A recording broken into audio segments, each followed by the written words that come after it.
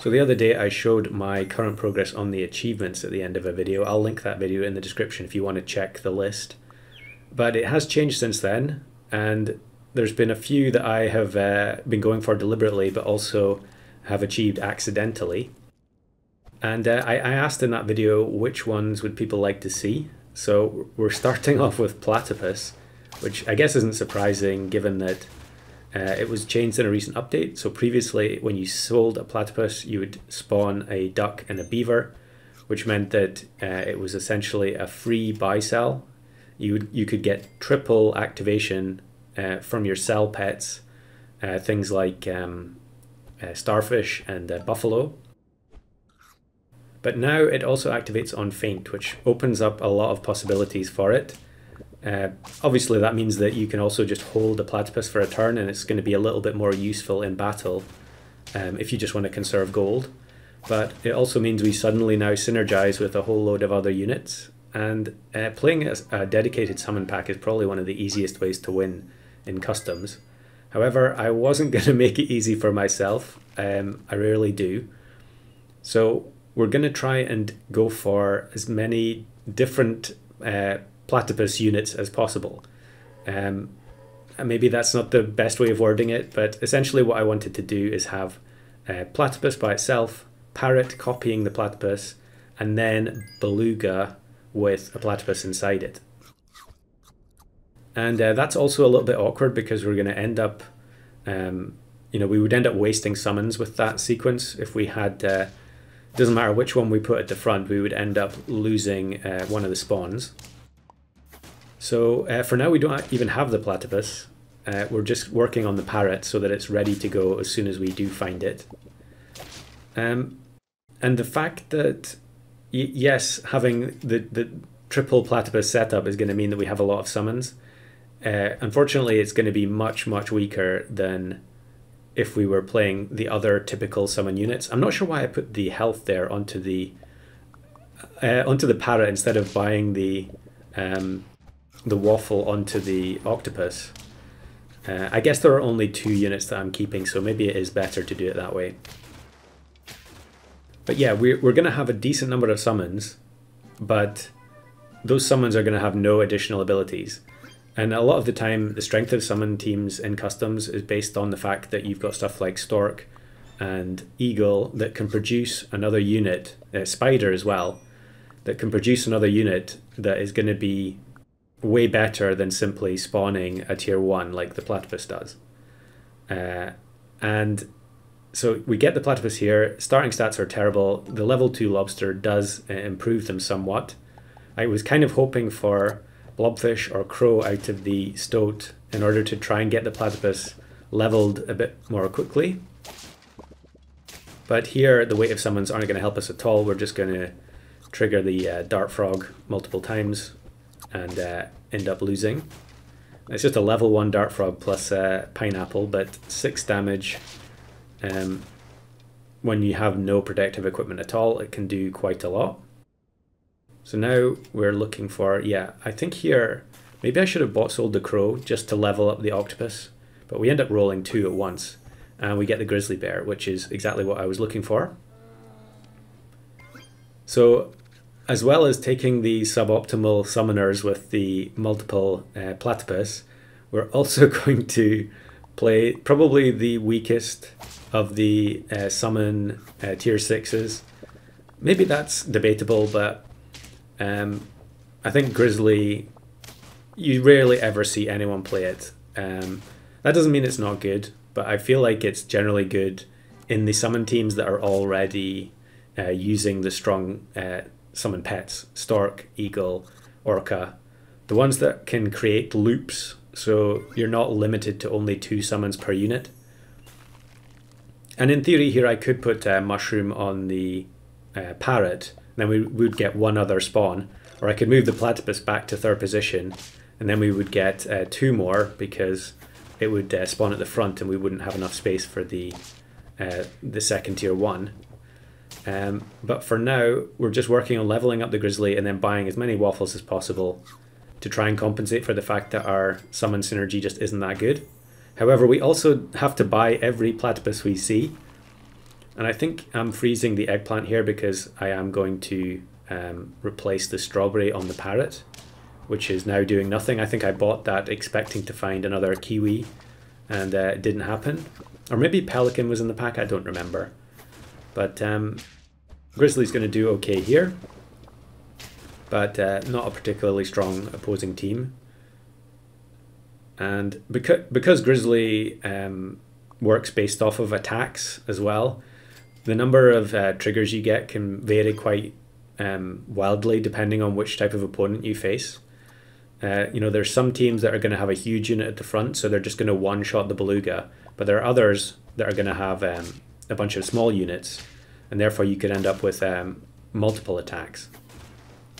Of course, here the Grizzly gets demolished by the start of Battle Snipe, so it actually doesn't matter at all. And we are going to tie though, so a little bit fortunate to get away with that. Could probably do with some kind of protective equipment on the beluga. And although it does have high stats, when you have teams like that have mantis shrimp concentrating at snipes onto the front unit, that 31 health can evaporate pretty quickly. So I take the garlic here since it was the only thing available to protect the Grizzly.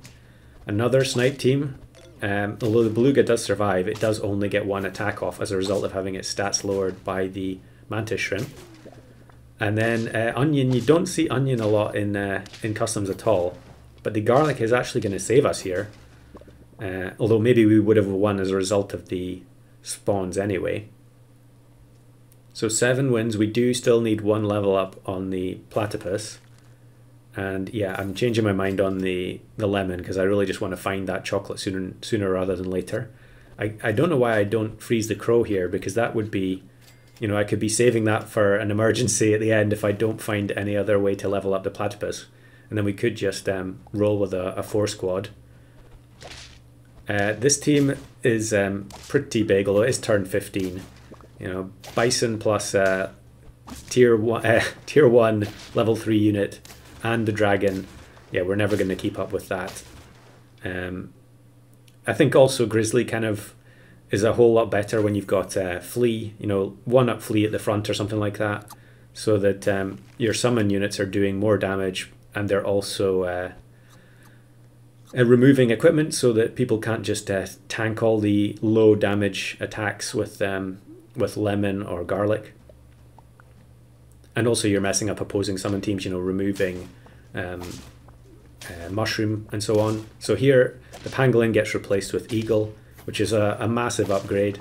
And I can't remember at this point if I decided whether or not I was going to try and find another platypus.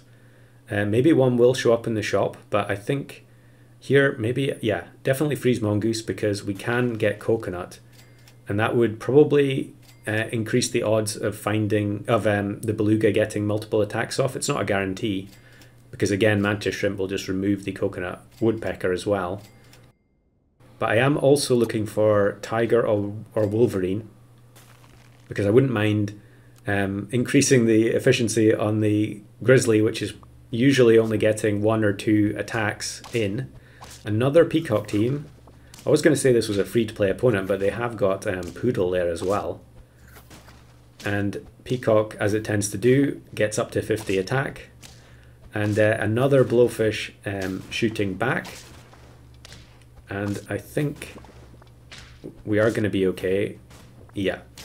Well, the grizzly doesn't get to trigger the second time.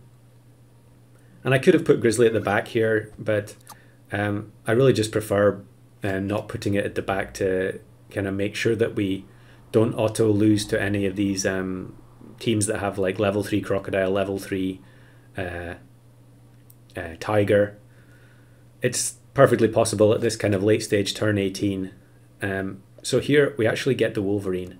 So I'm going to buy sell the mongoose for the coconut, which hopefully will give an extra attack. Eventually I'm going to do it. There we go.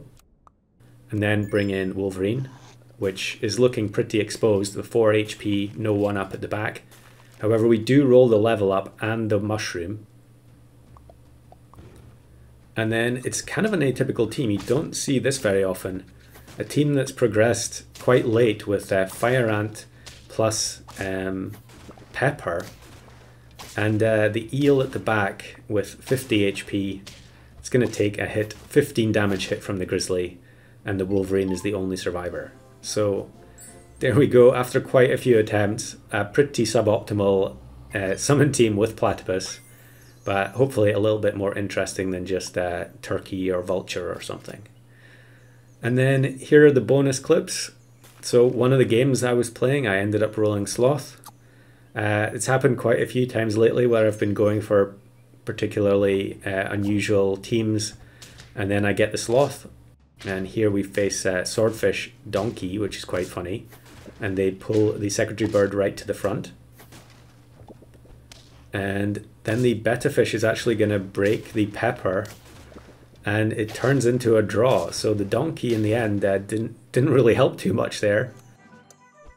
But now, I mean, I'm obligated to take the sloth, so what do you do here? And I think I sell Mosasaurus, buy sloth, and then put mushroom on the betta fish so that I can pill it twice.